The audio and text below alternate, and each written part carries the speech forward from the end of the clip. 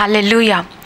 ఏసే మనకు ఆశ్రయం అనే టీవీ కార్యక్రమాన్ని వీక్షిస్తున్న మీ అందరికీ నజరేయుడైన యేసుక్రీస్తు నామమున శుభములు. ఎలా ఉన్నారండి? దేవుడు తన రెక్కల చాటున భద్రపరిచి మరొక వారాన్ని మనకు అనుగ్రహించిన దేవాది దేవునికి సమస్తమైన మహిమ, ఘనత, ప్రభావం కలుగును గాక. ఈ యొక్క వారం యొక్క వాక్యాన్ని ధ్యానించుకునే ముందుగా మనం ప్రార్థన చేసుకుందామండి.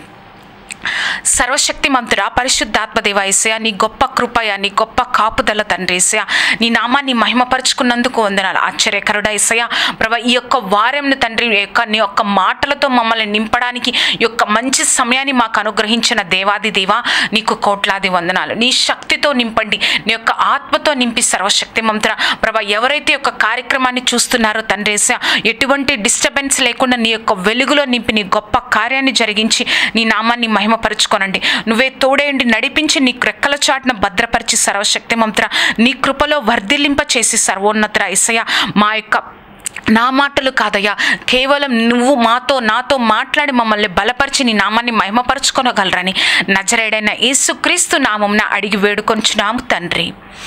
Amen, amen, amen. ఈ యొక్క వారం యొక్క వాక్య ప్రసంగ అంశము మొదటి యోహాను సువార్త 2వ అధ్యాయము 17వ వచనం.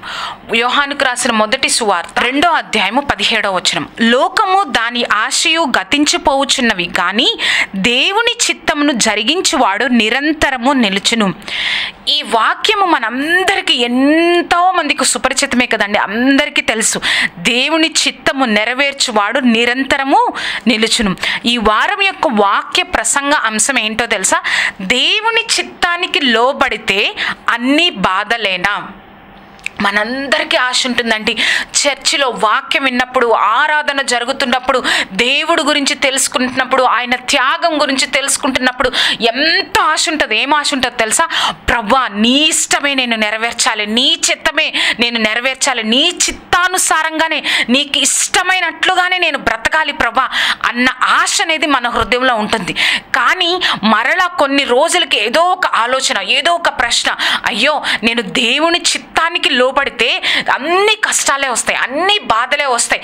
ఇంకా కొంతమంది అంటారు, దేవుని చిత్తం నెరవేర్చాలంటే నా సగం జీవితం అంతా వ్యర్థంగా అయిపోతుంది, నాకు ఆశీర్వాదాలన్నీ చాలా ఆలస్యంగా నేను పొందుకుంటాను, నా తోటి వారు ఎంతో గొప్పగా ఆశీర్వదింపబడతారు, కానీ నేను దేవుని చిత్తానికి లోబడి జీవిస్తూ ఉంటే నాకు ఎటువంటి ఆశీర్వాదం ఉండదు, నిరుత్సాహం కలుగుతుంది, బాధ కలుగుతుంది, ఎన్నో శ్రమల గుండా వెళ్ళాలి, ఎంతో దుఃఖం గుండా వెళ్ళాలి.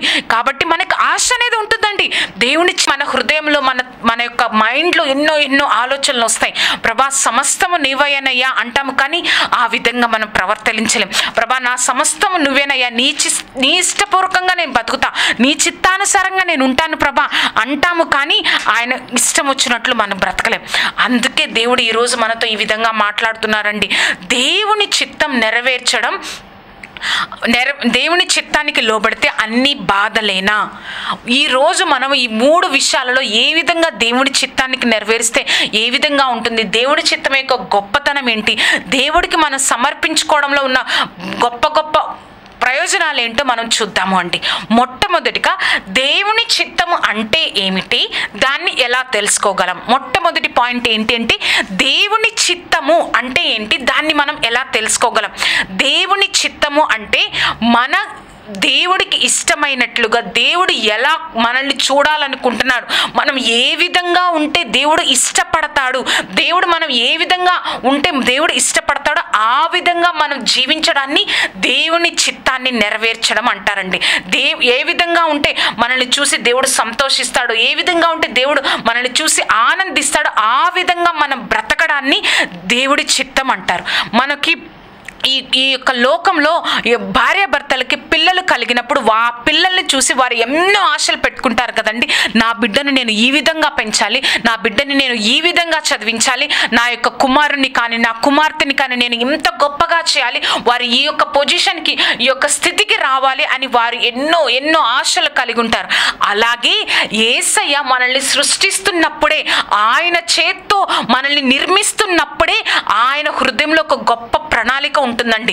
ఒక్కడి గుర్తుపెట్టుకోగలమా మనము, మన తల్లిదండ్రులు మనల్ని చూసి సంతోషింపక ముందే మన దేవుడు మనల్ని చూశాడండి. ఆ యొక్క వాక్యాన్ని ఒకసారి చూద్దామండి. కీర్తనల గ్రంథం 139వ కీర్తన 16వ వచనం. కీర్తనలు 139వ కీర్తన 16వ వచనం. నేను పిండమునై ఉండగా నీ కన్నులు నన్ను చూచెను.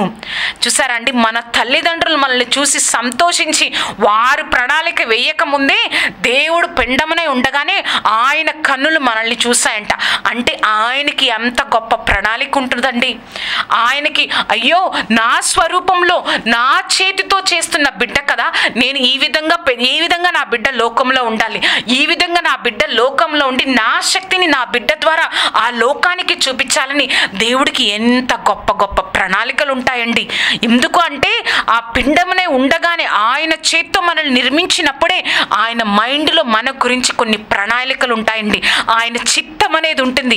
ఆ చిత్తాన్ని మనం తెలుసుకొని మనం ఆ విధంగా జీవిస్తే మనం ఆశీర్వదింపబడమే కాదు, కానీ మన చుట్టుపక్కల ఉన్న ఎంతో మందికి మనం ఆశీర్వాదకరంగా ఉంటాం. ఇప్పుడు అర్థమైంది కదా అండి దేవుని చిత్తము అంటే ఏమిటో అర్థమైంది కదా అండి. దేవుడి చిత్తం అంటే దేవుడికి ఇష్టానుసారంగా దేవుడు ఏ విధంగా మనం జీవిస్తే సంతోషిస్తాడో ఆ విధంగా మనం జీవించడానికి ఇష్టపడడం, ఆ విధంగా ఉండడానికి మనం ప్రయాసపడడాన్ని దేవుని చిత్తం అంటారు. ఇప్పుడు చూసాం, మరి దేవుని చిత్తాన్ని మనం ఎలా తెలుసుకోగలం? 1లో బి, దేవుని చిత్తాన్ని మనం ఎలా తెలుసుకోగలం? ఇది ఒక పెద్ద ప్రశ్న అండి అందరికీ. దేవుని చిత్తం ఉంది, దేవుడి గొప్ప ప్రణాళిక ఉంది నీ జీవితంలో, నువ్వు అందుకే ఈ లోకంలో ఉన్నావు, దేవుడు గొప్ప ప్రణాళిక ఉంది, అందుకే నువ్వు ఈ శ్రమల గుండా వెళ్తున్నావు, నువ్వు కన్నీరు కారుస్తున్నావు, దేవుడిని తెలుసుకొని కూడా అర్థం కాని స్థితిలో ఉన్నావు, దేవుడు ప్రణాళిక ఉంది, నీకు దేవుడి చిత్తం ఇది అయింది అని ఎంతోమంది చెప్పుంటారు నీకు. మరి దేవుని చిత్తం తెలుసుకోవడం ఎలా అండి? దేవుని చిత్తం తెలుసుకోవడం ఎలా? ఒక్క వాక్యాన్ని చూద్దామండి. కీర్తనల గ్రంథం 25వ అధ్యాయము 12వ వచనం. కీర్తనలు 25వ అధ్యాయము 12వ వచనం. యెహోవా యందు భయభక్తులు గలవాడెవడు, వాడు కోరుకొనవలసిన మార్గమును ఆయన వానికి బోధించును. చూసారండి, యెహోవా యందు భయభక్తులు గలవారు ఎవడో వాడు కోరుకొనవలసిన మార్గమును ఆయన బోధించును. యేసయ్యతో నువ్వు ఉంటే, యేసయ్యతో నువ్వు సహవాసం చేస్తూ ఉంటే, ప్రతిరోజు యేసయ్య సన్నిధిని ప్రేమిస్తూ ఉంటే, ఆయన వాక్యాన్ని చదువుతూ ఆయనతో సహవాసాన్ని ప్రేమిస్తూ ఉంటే, ప్రార్థనలో వాక్యంలో ఉంటా ఉంటే, నువ్వు కోరుకొనవలసిన మార్గాన్ని యేసయ్య నీకు బోధిస్తారంట, నీకు చెప్తారంట. ఎలా చెప్తారండి? ఒక మనిషి మాట్లాడినట్లు వచ్చి మాట్లాడతారా? అలా కాదండి, వాక్యం ద్వారా మాట్లాడతారు, దర్శనాల ద్వారా మాట్లాడతారు, లేకపోతే గొప్ప గొప్ప దైవజనుల ద్వారా నీతో మాట్లాడతారు, లేకపోతే నీతోనే డైరెక్ట్గా మాట్లాడతారు. ఆ విధంగా దేవుడు నీతో మాట్లాడి నువ్వు ఎందుకు ఇంకా ఆ విధంగా ఉన్నావు, నిన్నెందుకు ఇంకా లోకంలో ఉంచాను, నువ్వు ఎటువంటి స్థితి గుండా వెళ్తున్నా కూడా నీకు ధైర్యాన్ని ఇచ్చి నేను ఎందుకు నిలబెడుతున్నానో దేవుడు అప్పుడు స్పష్టంగా మాట్లాడి ఇది నా చిత్తము, నువ్వు ఈ విధంగా ఉండాలి అని తెలియచేస్తాడండి. 2018లో నేను జనవరి 2న నేను చాలా ఏడుస్తూ ప్రార్థన చేశాను. ప్రభా, ఎందుకు ప్రభా నేను ఈ విధంగా ఇన్ని కష్టాల్లో వెళ్తున్నా, నీ చిత్తం ఏంటి? నేను ఒకే ఒక్క మాట అడిగానండి దేవుణ్ణి. ఏంటో తెలుసా? నన్ను నువ్వు ఎందుకు పుట్టించావు ప్రభా? 2018 జనవరి 2వ తారీఖున నేను ఈ విధంగా దేవుణ్ణి ప్రశ్నించినప్పుడు, నేను సాయంత్రం 4:30 ఆ టైంలో నేను ప్రార్థన చేస్తూ ప్రశ్నిస్తూ ఉన్నాను, ప్రభా ఎందుకు నన్ను పుట్టించావు అనుమతించావు, ఎందుకు నేను ఈ విధంగా బాధపడాలి అని ప్రశ్నిస్తున్నప్పుడు దేవుడు స్పష్టంగా, నేను ఉన్న రూములో నాకు 2 చేతులు కనిపించాయండి. నాకు ఏమీ కనిపించలేదు, కానీ 2 చేతులు కనిపించాయి. ఆ 2 చేతుల్లో ఏమున్నాయి తెలుసా? ఒక చేతిలో నేను మా అమ్మగారు నాకు మా మదర్ ఇచ్చిన ఒక బైబిల్ కనిపించింది, ఇంకొక చేతిలో కొంత ధనము నాకు కనిపించింది. కనిపించిన తర్వాత ఇదేంటి 2 కనిపిస్తున్నాయి? ఒక మాట స్పష్టంగా కనబడుతుంది, నీకు ఏది కావాలి, నీకు ఇటు ధనము కావాలా లేకపోతే ఈ బైబిల్ కావాలన్నప్పుడు, అది నా బైబిల్ కదా, నా బైబిల్ కదా, నా బైబిల్ అక్కడ ఉందేంటి అని నేను వెంటనే ప్రభా నాకు ఈ బైబిలే కావాలి ప్రభా అని నేను నా బైబిల్ని తీసుకున్నప్పుడు, నాకు ఈ బైబిలే కావాలి ప్రభా అని నా బైబిల్ని తీసుకున్నప్పుడు ఇంకొకసారి మాట స్పష్టంగా వినపడింది. ఏం వినపడిందో తెలుసా? అయితే నువ్వు నాకు సేవ చెయ్యి, అయితే నువ్వు నాకు సేవ చెయ్యి అన్న మాట స్పష్టంగా వినబడింది. అప్పుడు నాకు అర్థమైందండి, నేను ఇంకా దేవుడు నన్ను ఎందుకు బ్రతికిస్తున్నాడు, ఎందుకు ధైర్యాన్ని ఇచ్చి నన్ను బ్రతికిస్తున్నాడు, ఆయన చిత్తం అది. కాబట్టి నేను నిలబడాలి. నాకు ఏమీ రాదు ప్రభా, నాకు ఏమీ రాదు, నీ సన్నిధిలో నేను ప్రార్థన చేస్తున్నా, నాకు వాక్యం చెప్పడం రాదు, బైబిల్ గురించి తెలీదు, నీ సన్నిధిలో నేను ప్రార్థన చేస్తున్నా, నన్ను నిలబెట్టు అనినప్పుడు ఇప్పటికి 2021 వరకు దేవుడు నన్ను ఈ విధంగా నిలబెడుతున్నాడండి. కానీ అందరు నన్ను చూసి అనుకుంటారు ఏంటో తెలుసా? ఏదో చదువుకొని జాబ్ తెచ్చుకోలేక ఈ యొక్క వాక్యమని బయలుదేరింది అనుకుంటారు. కానీ నా హృదయంలో స్పష్టంగా నాకు తెలుసండి, నా హృదయంలో ధైర్యం ఏంటో తెలుసా? నన్ను దేవుడు ఆయన పని కోసం మాత్రమే నన్ను బ్రతికిస్తున్నాడు, కాబట్టి నేను ఆయన పని కోసం నేను బ్రతకాలి. నన్ను బ్రతికిస్తున్నాడు ప్రతి నిమిషము నాకు ధైర్యాన్ని ఇచ్చి, కాబట్టి నేను ఆయన కోసం నేను బ్రతకాలి. ఎవరో ఏదో అనుకుంటారని కాదు, నా దేవుడు నన్ను చూసి సంతోషిస్తున్నాడా, నేను ఆయన మాటకు లోబడుతున్నాను, నేను ఇంకా బ్రతికున్నానంటే ఆయన వల్లే, కాబట్టి ఆయన మాటకు లోబడి నేను బ్రతకాలి. అంత కష్టమైన ఎన్ని మాటల బాధలైనా నేను భరిస్తూ ప్రభా నీ చిత్తాన్ని నేను నెరవేరుస్తానని నిలబడుతున్నాను. నేను నిలబడడం కన్నా దేవుడు నన్ను నిలబెడుతున్నాడు అంటే అది కరెక్ట్గా ఉంటుందండి. దేవుడు నన్ను నిలబెడుతున్నాడు అంటే అది కరెక్ట్గా ఉంటుంది. అది అంటే దేవుడి చిత్తము తెలుసుకోవడం అంటే నిలబడిపోవాలి. దేవుని చిత్తం తెలుసుకున్న తర్వాత మొట్టమొదటి మన యొక్క వాక్య ప్రసంగ అంశము దేవుని చిత్తానికి లోబడితే అన్ని బాధలేనా. మొట్టమొదటి పాయింట్లో మనం తెలుసుకున్నామండి, దేవుని చిత్తం అంటే ఏంటో తెలుసుకున్నాం, దేవుని చిత్తము ఎలా తెలుసుకోగలమో మనం తెలుసుకున్నాం. దేవుని చిత్తం అంటే ఏంటో తెలుసుకున్నాం, దేవుని చిత్తము ఎలా తెలుసుకోగలమో తెలుసుకున్నాం. రెండవదిగా ఏంటి అంటే, దేవుని చిత్తానికి లోబడితే మన జీవితం ఎలా ఉంటుందో చూద్దామండి. దేవుడి చిత్తానికి మనం లోబడితే మన జీవితం ఏ విధంగా ఉంటుందో చూద్దాం. దానిలో 3 పాయింట్లు చూద్దామండి, చిన్న పాయింట్లు. మొట్టమొదటిగా ఫస్ట్ వన్, 2లో ఏంటో తెలుసా? The safest place in this world is doing will of God.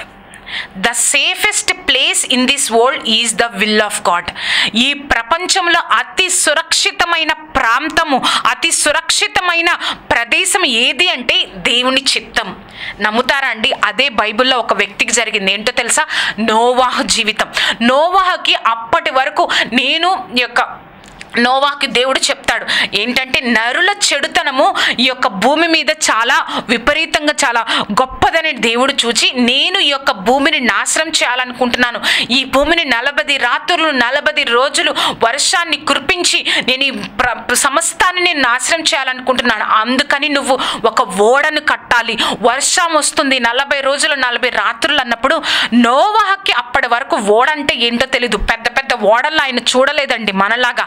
కనీసం మనం వీడియోస్లో అన్నా చూస్తున్నాం. ఇప్పుడు ఆయన ఎక్కడ ఓడల్ని చూడలేదు. వర్షం అంటే ఏంటో కూడా నోవాహుకి తెలీదు.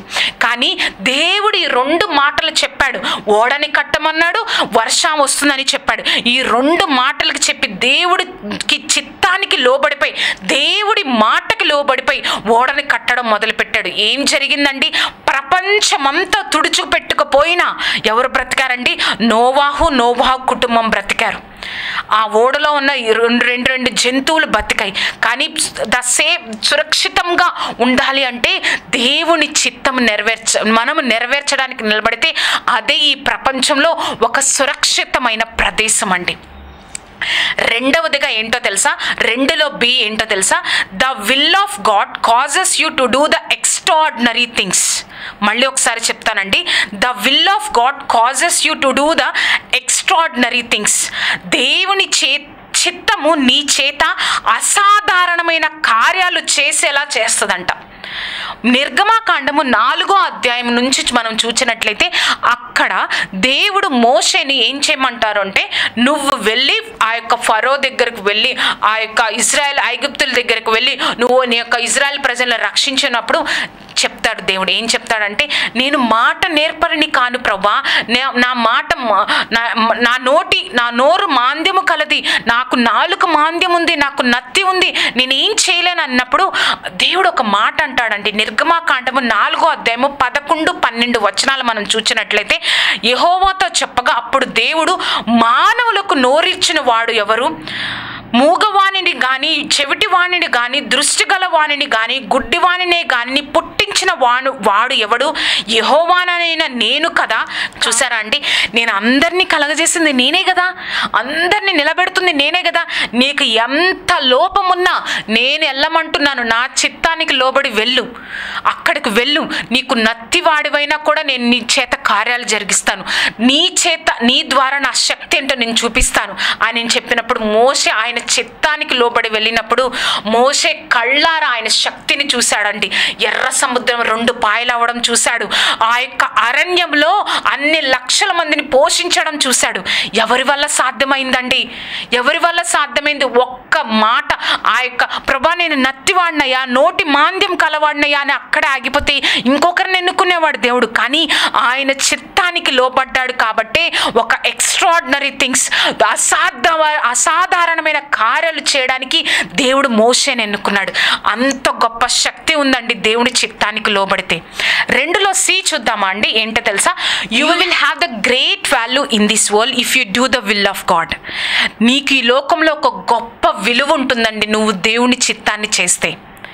మరొకసారి చెప్తానండి, you will have the great value in this world. ఎప్పుడు తెలుసా? If you do the will of God. దేవుని చిత్తానికి నువ్వు లోపడితే నీకు ఈ లోకంలో ఒక గొప్ప విలువ అనేది ఉంటుందంట. యోసేపు జీవితమే ఒక గొప్ప సాక్ష్యం అండి. యోసేపుని వారు అన్నయ్యలు అందరూ కలిసి అమ్మేశారు.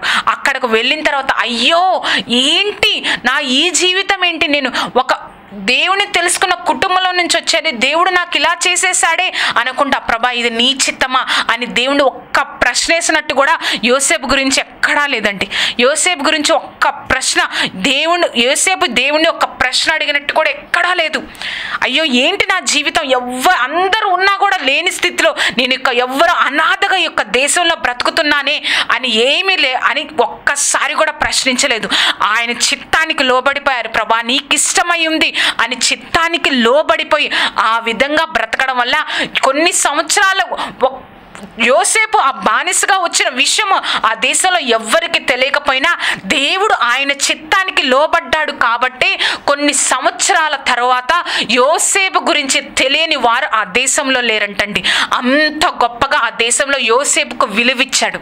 ఎవరు అండి? దేవుడి చిత్తానికి లోబడ్డాడు కాబట్టి దేవుడు అంత గొప్ప విలువిచ్చాడండి.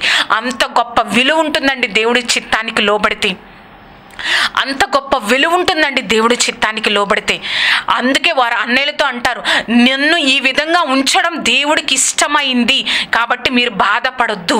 వారు అన్నయ్యలు తిరిగి వచ్చినప్పుడు, ఆహారం కోసం వచ్చినప్పుడు వారి యొక్క సహోదరుల్ని చూసి నేను ముందుగా ఇక్కడ ఉండడం దేవుడికి చిత్తమైందని ఆయన చిత్తానికి లోబడ్డారు కాబట్టి ఆయనకి గొప్ప విలువ అనేది ఆ యొక్క దేశంలో వచ్చిందండి. చూసారా, దేవుని చిత్తం చేస్తే లోబడితే మన జీవితం ఎలా ఉంటుందో. The safest place in this world is the will of God. అంతేకాకుండా the will of God causes you to do the extraordinary things. అసాధారణమైన కార్యాలు చేసేలా నిన్ను చేస్తుంది. అంతేకాకుండా you will have the great value in this world if you do the will of God. ఈ యొక్క లోకంలో నీ జీవితానికి గొప్ప విలువ ఉంటుంది. ఎప్పుడో తెలుసా? నువ్వు దేవుని చిత్తాన్ని చేయగలిగితే. ఇంకొక విషయం గుర్తుపెట్టుకుందామండి, God will never gives us the burden that we cannot bear. మనం దేవుడి చిత్తానికి లోబడతా ఉన్నప్పుడు మనం మొయ్యలేని భారాన్ని దేవుడు మన మీద మోపలేరంటండి. God will never gives us burden that we cannot bear. మనం దేవుని చిత్తానికి లోబడుతూ ఉన్నప్పుడు మనం మొయ్యలేని భారాన్ని దేవుడు మన మీద మోపలేడంట. ఇంకా నీ హృదయంలో ప్రశ్న ఉందండి, నేను ఇంకా బాధపడతానేమో, కష్టపడతానేమో దేవుని చిత్తాన్ని నెరవేర్చడానికి, ఇంకా నేను భయంకరమైన స్థితుల గుండా వెళ్ళాలేమో, నా సగ జీవితం అయిపోతుందేమో, నా జీవితం అంతా కష్టాల్లో ఉంటుందేమో అని ఇంకా ప్రశ్నించుకుంటున్నావా? ఒక్కసారి దేవుని చిత్తానికి లోబడు. మన యొక్క వాక్య ప్రసంగ అంశం ఏంటి అంటే, దేవుని చిత్తానికి లోబడితే అన్ని బాధలేనా. మొట్టమొదటిగా దేవుని చిత్తం అంటే ఏమిటి, అది ఎలా తెలుసుకోగలము. రెండవదిగా దేవుని చిత్తానికి లోబడితే మనం ఏ విధంగా ఉంటామో తెలుసుకుందాం. మూడవదిగా నేను కలిసి చెప్పవలసిన పాయింట్ అండి ఏంటో తెలుసా? ప్రభువా, నా జీవితాన్ని పరిపూర్ణంగా నీ చిత్తానికి లోబడుతున్నాను, సమర్పించుకుంటున్నాను అని చెప్పాలండి. పరిపూర్ణంగా మన జీవితాలు దేవుని చిత్తానికి అప్పగించాలి. మూడవదిగా పరిపూర్ణంగా మన యొక్క జీవితాలు దేవుని చిత్తానికి అప్పగించాలి. నేను ఎప్పుడు చెప్తానండి, మరలా చెప్తున్నాను, నీకు నాకు యేసయ్య అంటే ఎవరండి? ఇప్పుడు ఒక సిలువలో వేలాడుతున్న దేవుడుగా కనిపిస్తున్నాడా? ఒక సిలువలో వేలాడుతున్న నిస్సహాయ స్థితిలో ఉన్న, కొరడాలతో కొట్టించుకున్న ఆ యొక్క ముళ్ళ కిరీటం ధరించిన యేసయ్యలా కనిపిస్తున్నారా? అది కాదండి మనకి ఇప్పుడు యేసయ్య అంటే కనిపించాల్సింది. ఇప్పుడు యేసయ్య ఎక్కడున్నారో తెలుసా? పరలోకంలో ఒక అధికారంలో ఉన్నారండి యేసయ్య. పరలోకంలో అధికారంలో ఉన్నారు, సింహాసనం మీద కూర్చొని ఉన్నారు. అక్కడి నుంచి నీకు ఒక మాట చెప్పారు అంటే యేసయ్య, నువ్వు ఈ విధంగా ఉండాలని దైవజనుల ద్వారా, వాక్యం ద్వారా నీతో ప్రేరేపణ కలిగించి దేవుడు పదే పదే నీకు చెప్తున్నారంటే, ఆ అధికారంలో ఉన్న వ్యక్తి ఒక మాట చెప్తే అది నెరవేరదా అండి? ఆ అధికారానికి లోబడితే ఎవరికి ఆశీర్వాదం అండి? మనకే కదా. మనం గుర్తుపెట్టుకోవాల్సింది, యేసయ్య ఇప్పుడు అధికారంలో ఉన్నాడు. ఆ అధికారంలో ఉన్న యేసయ్య నీకు నాకు ఈ విధంగా ఉండమని దేవుడు చెప్పినప్పుడు ఎంతో సంతోషంతో, నేను ఈ సృష్టిలో ఆయన ప్రణాళికలో ఒక భాగమని ఆయన చిత్తానికి మనం పరిపూర్ణంగా అప్పగించుకోవాలండి. నేను ఒక దైవజనురాలి సాక్ష్యాన్ని వింటూ ఉన్నప్పుడు ఆ దైవజనురాలు ఈ విధంగా చెప్తుందండి. ఆమెకు ఒక దర్శనం కలిగిందంట. ఏంటి అంటే, ఆమె ఒక రోడ్డు మీద నిలబడి ఉన్నారు. ఆ దైవజనులను ఒక రోడ్డు మీద నిలబడినప్పుడు ఆమెకి కుడివైపున ఒక రోడ్డు, ఎడమవైపున ఒక రోడ్డు ఉందంట. ఆమె మధ్యలో నిలబడి ఉన్నప్పుడు ఆ కుడివైపున రోడ్డు, ఎడమవైపున రోడ్డు చూసినప్పుడు ఒకవైపేమో ఒక రోడ్డు అంతా ముళ్ళతో, ఇక ఆ యొక్క నడవడానికి కూడా అనుకూలంగా లేని పరిస్థితిలో, చాలా ముళ్ళు, ఇంకా నడిస్తే ఇంకా రక్తమే కారుతుంది. ఆ విధంగా ఒక రోడ్డు ఉందంట. ఇంకొక వైపు రోడ్డు ఏ విధంగా ఉందంటే, చాలా విశాలంగా, చాలా నీట్గా, ఇంకా నడుస్తూ వెళ్ళిపోతే చాలా సాఫ్ట్గా, ఇంక ఎటువంటి బ్రేక్స్ లేకుండా, ఎటువంటి ఒడిదుడుకులు లేకుండా, అంతా చాలా విశాలంగా, చాలా శుభ్రంగా ఆ యొక్క రోడ్డు ఉందంట. అప్పుడు దేవుడు తనతో చెప్తా ఉన్నారంట. ఇంకా తను అనుకుందంట, ప్రభా, నన్ను ఈ రోడ్డు గుండా తీసుకెళ్లడమే నీకు ఇష్టం కదా అనుకొని తను ఇటువైపు బయలుదేరుతా ఉన్నప్పుడు దేవుడి స్వరం చెప్తుందంట, నిన్ను నేను అడ్డు కాదు వెళ్ళమంది, ఈ ఇరుకైన మార్గం, ఈ ముళ్ళ మార్గం గుండా నువ్వు వెళ్ళాలి అని చెప్పినప్పుడు, ప్రభా ఏంటి ప్రభా, నాకు చూస్తుంటేనే నాకు చాలా భయంగా ఉంది, ఆ మార్గం చాలా ఇరుకుగా ఉంది, సరే కానీ ఆ మార్గంలో చాలా ముళ్ళున్నాయా, నేను వెళ్తే ఎలా వెళ్ళగలను అని దేవుడు చెప్పాడు. కాబట్టి వెళ్తూ ఉన్నప్పుడు ఆమె కంటే ముందుగా యేసయ్య నడుస్తూ ఉన్నారంట. ఆమె చూస్తూ ఉందంట. నడుస్తూ ఉన్నప్పుడు యేసయ్య ఆ ముళ్ళ మీద అడుగు వేసినప్పుడు ఏం జరుగుతుందంటే, ఆ ముళ్ళు ఆ మట్టిలోకి లోపలికి వెళ్ళిపోవడం ఆమె స్పష్టంగా చూసిందంట. అప్పుడు దేవుడు చెప్తున్నాడంట, నా అడుగులో అడుగు వేసుకుంటూ నువ్వు ఈ రోడ్డున నడువు అని దేవుడు చెప్తున్నాడంట. దేవుడు చెప్పినప్పుడు ఆమె ఆ యొక్క యేసయ్య వేసిన తరువాత యేసయ్య ఆ ముళ్ళ మీద అడుగు వేసినప్పుడు ఆ ముళ్ళు లోపలికి వెళ్ళిపోతున్నాయి. ఆమె అక్కడ అడుగు వేసినప్పుడు ఆ ముళ్ళు కొంచెం కూడా ఆవిడకి గుచ్చుకోకుండా ఆమె సాఫీగా రోడ్డు దాటి ఆ రోడ్డు గుండా వెళ్ళిపోతుందంట. అదండి దేవుడి చిత్తం అంటే. దేవుడి చిత్తం అంటే ఏంటో తెలుసా? దేవుడు మన ముందుండి మనల్ని నడిపిస్తాడండి. మనల్ని ఒంటరిగా వదిలేడు. ఏదో ఒక భారాన్ని ఇచ్చి ఈ లోకంలో మనకి తెలియని పని చేయమని చెప్పి, నేను ఈ విధంగా ఉండాలని చెప్పి మనల్ని వదిలేడు. ఆ మార్గం గుండా యేసే నడుస్తూ నువ్వు ఇలా నడువమ్మా అని చెప్తాడు. ఆ దైవజనురాలు చూసిన దర్శనం అంత గొప్పగా ఉంది. మనకు కూడా అదేనండి. ఆ ముళ్ళ మార్గమే మనకు కనబడుతుంది, కానీ ఆ ముళ్ళ మార్గం గుండా యేసే వెళ్ళాడు కాబట్టి నేను ఎంతో ధైర్యంగా అక్కడ అడుగు వేస్తే నేను సురక్షితంగా మార్గం గుండా నేను వెళ్తాను అని నువ్వు ఎప్పుడైతే నిశ్చయించుకుంటావో పరిపూర్ణంగా దేవుడి చిత్తానికి నీ యొక్క జీవితాన్ని అప్పగించుకుంటావు. ఈ యొక్క అంత్య దినాలలో అండి ఆయనకి ఇష్టమైన బిడ్డలుగా మనం బ్రతకాలి. ఆయనకి చిత్తానుసారంగా ఆయన ఇష్టమైన బిడ్డలుగా మన జీవితాలను సమర్పించుకోగలిగితే దేవుడు మన ద్వారా ఇంకా ఇంకా గొప్ప కార్యాలు జరిగిస్తాడండి ఈ లోకంలో. నువ్వు ఆయన చిత్తానికి లోబడతావా? ఆయన వైపు చూస్తావా? ఒక్కసారి దేవుడి చిత్తానికి లోబడు. ఇప్పటికే నీకు దేవుడు ఎన్నోసార్లు చెప్పి ఉన్నాడేమో, ఎన్నోసార్లు దైవజనుల ద్వారా, కొంతమంది దేవుని సేవకుల ద్వారా, కొంతమంది వాక్యం ద్వారా నీకే ఎన్నోసార్లు దర్శనాల ద్వారా దేవుడు హెచ్చరించి ఉన్నాడేమో. ఆయన చిత్తానికి లోబడు. ఆయన చిత్తం నెరవేరిస్తే బాధలు కాదండి, ఆయనే మనతో ఉండి నడిపిస్తాడు. అంత గొప్ప శక్తి ఉందండి దేవుడి చిత్తంలో. మనం ప్రార్థన చేసుకుందాం. సర్వశక్తిమంతుడా, పరిశుద్ధాత్మ దేవ, సర్వోన్నతుడా యేసయ్య, నువ్వు మాతో మాట్లాడిన విధానాన్ని బట్టి నీకు వందనాలయ్యా. నీ కృపా రెక్కల చాటున నిలబెట్టిన దేవా నీకు వందనాలు యేసయ్య. ఇప్పటి వరకు మేము అనుకున్నామేమో అయ్యా తండ్రి యేసయ్య, నీ చిత్తం నెరవేర్చడం అంటే మాకు అన్ని బాధలే కష్టాలే అని మేము అనుకున్నావేమో. కానీ ప్రభా, నువ్వు బాధలు కష్టాలు, కానీ ఆ బాధల్లో కష్టాల్లో నువ్వు మాతో కూడా నడుస్తావయ్యా. అప్పుడు మాకు ఆ బాధలు కష్టాలు ఒక సంతోషకరంగా నువ్వు మార్చగలవని తండ్రి యొక్క కార్యక్రమాన్ని చూస్తున్న ప్రభా ప్రతి ఒక్కరికి నువ్వు తెలియజేసిన విధానాన్ని బట్టి వందనాలు. సర్వశక్తిమంతుడా, పరిపూర్ణంగా తండ్రి నీ చిత్తాన్ని ఈ లోకంలో నెరవేర్చే బిడ్డలుగా పరిపూర్ణంగా మా యొక్క జీవితాలు నీ చిత్తానికి లోబడడానికి మాకు సహాయంను దయచేసి నీ శక్తితో నింపి నీ గొప్ప కార్యాన్ని జరిగించుకోనండి. ఇంకా ఎవరైతే నీ చిత్తాన్ని తెలుసుకొని కూడా వెనుకంజ వేస్తూ ఉన్నారో ప్రభా, ప్రశ్నలతో ఆలోచనలతో ప్రభా నా జీవితం ఏమైపోతుందో అన్నట్లు ఉన్నారేమో, వారిని ఒక్కసారి జ్ఞాపకం చేసుకొని బలపరిచి పరిపూర్ణంగా నీ చిత్తానికి వారు లోబడడానికి సహాయం దయచేసి నీ శక్తిని వారి ద్వారా ఈ లోకానికి చూపించయ్యా. నువ్వే తోడేండి నడిపించి నీ కృపలో వర్ధిల్లింపచేసి నీ గొప్ప కార్యాలు జరిగించుకొని నువ్వే సహాయం దయచేసి నడిపించగలరని నజరేయుడైన యేసుక్రీస్తు నామమున అడిగి వేడుకొంచున్నాం తండ్రి. Amen, amen. విన్నారు కదా అండి. ఇంకా యొక్క కార్యక్రమాన్ని చూస్తున్న వారు ఎవరైనా ఇంకా దేవుడి చిత్తానికి లోబడకుండా ఆలోచనలు, ప్రశ్నలు, అయ్యో ఏమైపోతుందో అని అనుకుంటున్నావేమో, దేవుడు నీతోనే మాట్లాడుతున్నాడమ్మా, నీ కోసమే ఈ మాటలు చెప్తున్నారు. దేవుడి చిత్తానికి పరిపూర్ణంగా నిలబడు. ఆయనే నీ బాధ్యత తీసుకొని ముందుకు నడిపిస్తాడు. ఆయనే పరిపూర్ణమైన సమాధానం ఇస్తాడు.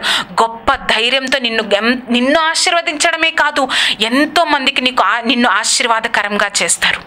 ఈ యొక్క కార్యక్రమాన్ని వీక్షించిన మీ అందరికీ నజరేయుడైన యేసుక్రీస్తు నామమున శుభములు. ఈ యొక్క కార్యక్రమం మీకు దీవెనకరంగా ఉన్నట్లయితే మీ యొక్క స్నేహితులకు, బంధువులకు ఈ యొక్క కార్యక్రమాన్ని పరిచయం చేయండి. అంతేకాకుండా ఈ యొక్క కార్యక్రమం గురించి ప్రార్థన చేయండి. దేవుడు మిమ్మల్ని దీవించును గాక. Amen, amen.